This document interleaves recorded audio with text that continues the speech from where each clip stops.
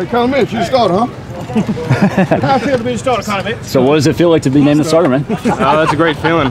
Just know you got to go to work some more now and just prove them why they chose me as a starter. Connor, why do you think they chose you? What about that? That's the coach's decision. I think I just put in a lot of work and effort and showed a lot of leadership this past fall camp, and hopefully made the decision for them easier. When did Steve tell you? He actually told us today in the team meeting. Okay, so were you surprised at all? Did you have maybe a feeling it was coming? He kind of hinted to me yesterday, so I was kind of expecting it maybe. What does the Steve Spurrier hint sound like? A wink and a chuckle? How did that go? I opened the door for him actually, and he said, "You'd be happy if I named you the starter, right?" I said, "Absolutely." So you should have been opening the door for him a long time. Yeah, sure, I guess. Connor, did you ever have any doubt?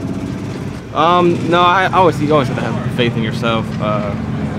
As leadership of the quarterback and just leader of the offense. That's what you have to have. Does it change the mentality or excitement level heading into next week?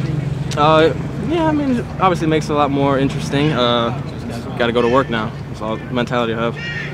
How excited are you, Connor, not only to be named the starter, but to be going against one of your home state schools first game out? Oh, it's going to be very awesome. I know a lot of people on that team, almost too many, so it's kind of a rivalry. What do you do well? What do you do best?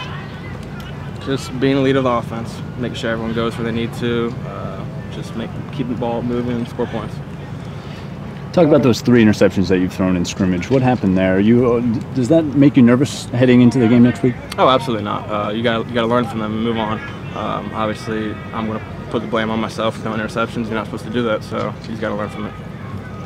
Connor, you know Coach Spurrier's reputation of switching quarterbacks. Do you have to feel like you have to win this job every day, or what changes about your mindset, if anything? I mean, of course, I got to look like I got to win it every day. I can't get lenient and sit back and get lazy or I just got to keep it act like I got to win it every day.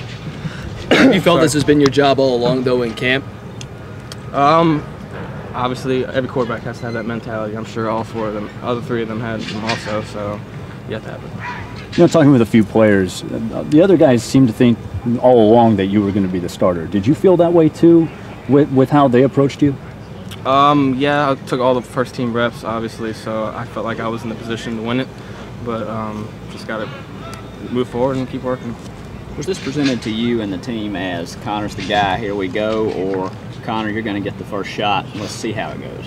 Coach Spurrier said if I keep moving the ball, don't make mistakes, don't turn it over. I mean, obviously I can keep leading this team, so I got to go and do that.